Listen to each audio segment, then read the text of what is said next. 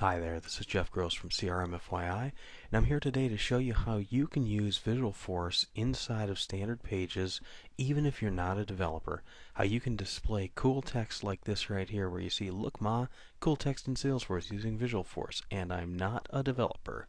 Here's how.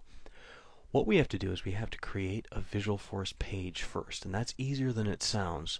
All you got to do is just open up a new tab like this and go back over this part here and just type after the salesforce.com/apex/ I'm going to call this reg because we're going to put in this regulatory information that we want to put in there, and I'll show you that in just a second. You'll see that a Visualforce error comes up, but that's okay.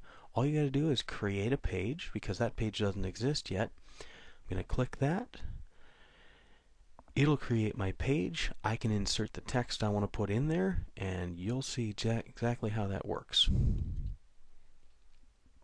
Alright, so my new page is up here. It put in congratulations, which is just some generic text it puts in. What I really want to put in there, I've gone over here in something called Spiderweb Logic, and I've gotten this cool stuff here. I want to say, remember to check out state regulations, Minnesota, Texas, and Oklahoma. And I've even gone in here and put in links behind that. I'll show you how to get that soon. All I have to do is click Edit HTML. That gives me all of the HTML in there. I'm going to hit Command A, Command C to copy that. Then I'm just going to go ahead and switch back over here into my Salesforce page. All I got to do is I'm just going to go right over this. I'm going to paste it right in there. So now one other thing that you have to do in here is, because I want this to show up on my account page layout, right after Apex page, put your cursor right before that greater than sign, and I'm going to put standard. And all I have to do is just type that, standard controller, and hit enter, and it'll fill in the rest. And then in between those quotes there, I want to put the word account. All I have to do now is hit save. And look what I see in here. I see remember to check out state regulations, Minnesota, Texas, and Oklahoma. All I have to do now is go back into my page layout, hit edit layout. And when I go down to Visualforce pages in the section here, look, I've got this thing called reg. And I'm going to go ahead and pull that down. I've got my section at the top here. I'm going to put it right above this one that says spiffy, which is the one that showed the other text you saw in there. All I have to do to change the size of that is click the wrench there. And in here I'm going to make it actually about 40 pixels high. Say OK to that. And now all I'm going to do is hit save.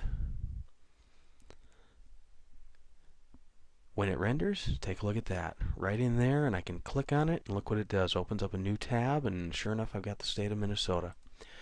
Look at that. You can easily put in text like this, even if you're not a developer.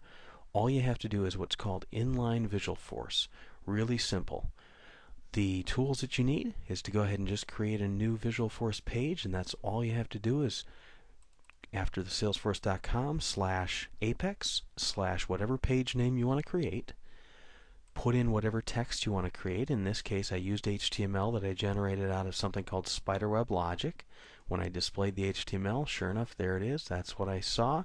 I copied that, pasted it into my Visualforce page, and then just added it to my page layout. First off, I want to thank Mike Gerhold for having this question, and I was kind of tenacious in wanting to figure out how it would work because he was looking for something like this, and I really wanted to help him, but I didn't know how to do it myself. Next, I went to Geraldine Gray, and I want to thank her for the assistance she gave. And finally, I want to thank Michael Farrington, who also was a great help in this, helping me figure out the standard controller part of that. If you have any further questions, check out Mike's blog post about this. Good luck with it, and this is pretty cool stuff. Enjoy.